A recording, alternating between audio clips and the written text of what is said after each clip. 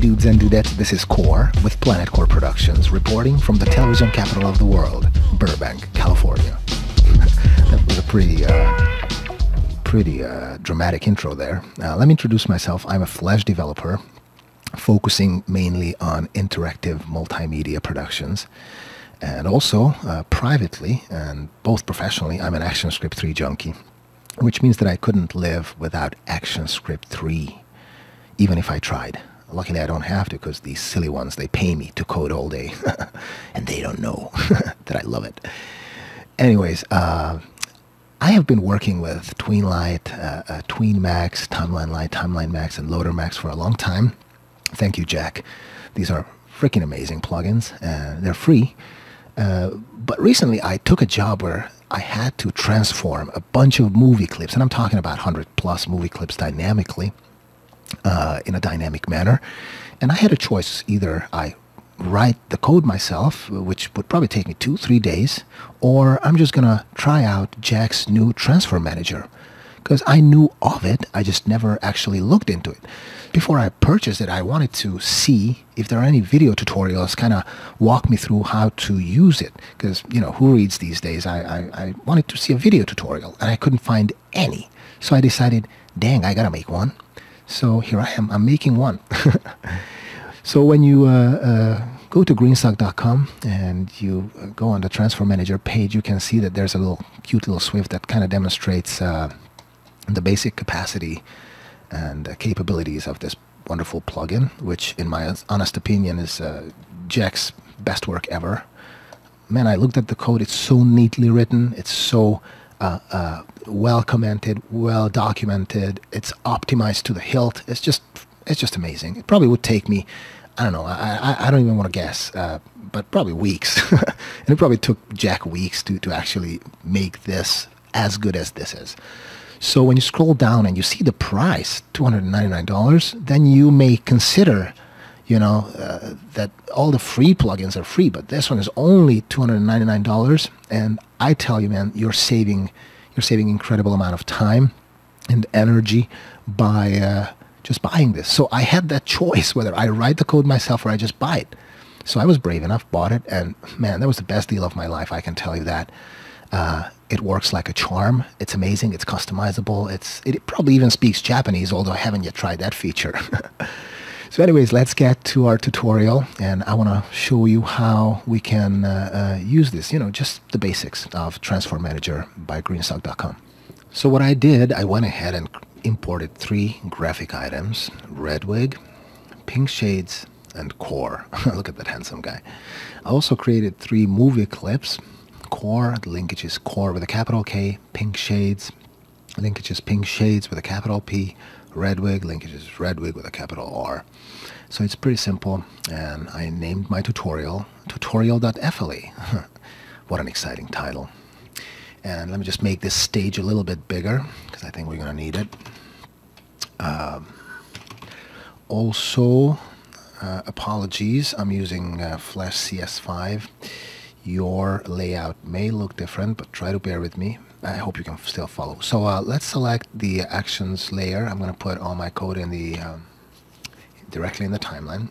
And if I wanted these movie clips added to the stage dynamically, you guys probably know it's a very simple few lines. I have to just create a new core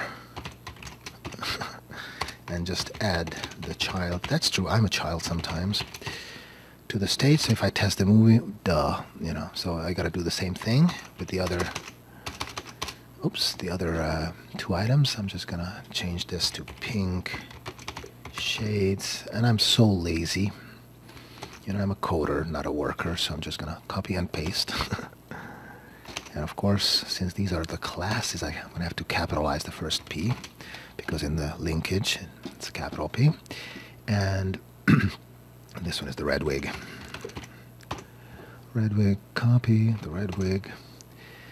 And I'm pretty sure that most of you already got wind and understand where I'm heading with this. So if you test the movie, you can see that I look a little bit like a mixture of Mitch Hedberg and Pink, or something like that. But I can't move, you know, these movie clips if I wanted to position that that wig on my head properly and get the hair out of my face, I can't do it. If I wanted to do that, I would probably have to write code, drag and drop. I have to write at least 5 functions that handle these events, and even then the resize function and the rotate function and all of that would be, well, not necessarily a nightmare, but a lot more work than it is with the Transform Manager. So let me show you how you do it with the Transform Manager. So I'm just going to cheat here and copy these 5 lines that are needed to import the Transform Manager plugin. And let's create a new Transform Manager instance. Let's call it Manager 1. Transform, there it is, Manager equals new Transform Manager. Very cool. And if I test the movie, nothing significantly happens because we haven't hooked up the movie clips to the actual Transform Manager instance, Manager 1. So let's do that. So again, a nice little copy and paste. And we're gonna add item, because it's that simple. Core. I'm gonna pass in the core movie clip to the Transform Manager class, and I'm just gonna copy the whole line and paste it there, and just gonna have to pass in the different movie clips. Like in this case, it's the red wig. And if I test the movie now, and once again, just see that it's 19 lines of code, 5 of which is just the invocation of the plugin. So, and when I test the movie, I see pretty much the same thing, except when I click on every item, it's draggable and rotatable and resizable, and that's just amazing. I mean, it's just your imagination that sets the limitation for this wonderful plugin. For example, look at this. Man, you may think that I have issues, and you may be right. I already mentioned Mitch Hedberg. He's one of my favorite comedians. I don't know if you guys know him, but he's hilarious. He's wearing his glasses like that.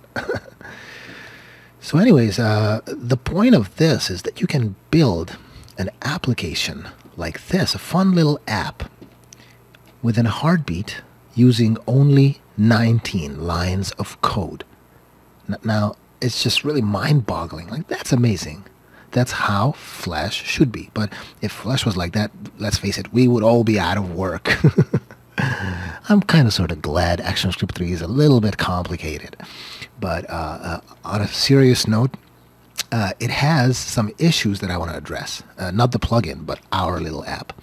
For example, when I place the wig and the glasses and I click the picture, everything goes behind it. So if you want to build a, if you want the background to be handled on a different layer, it's pretty obvious what you need to do. You need to create a movie clip, an empty movie clip. Let's just call it MC.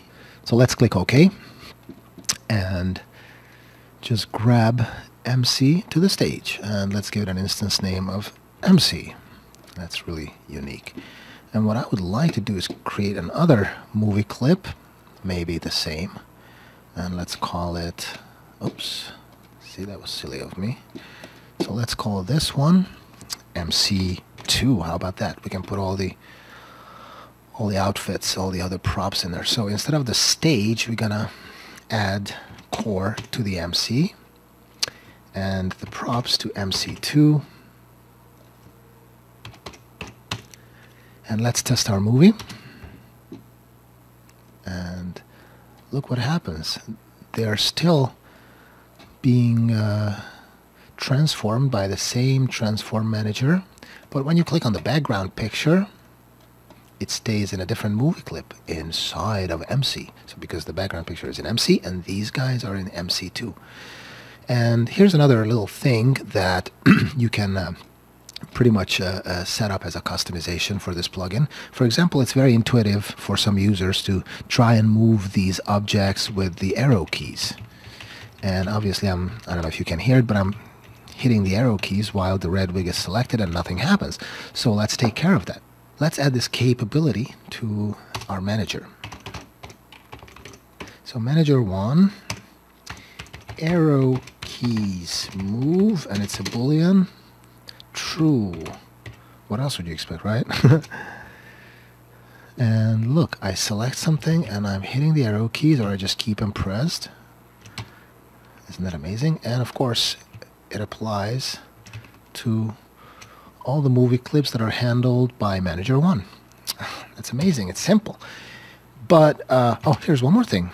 Another little thing, like you select the red wig and you say, oh, I don't want the red wig, and you hit the delete key. That's another intuitive user interaction.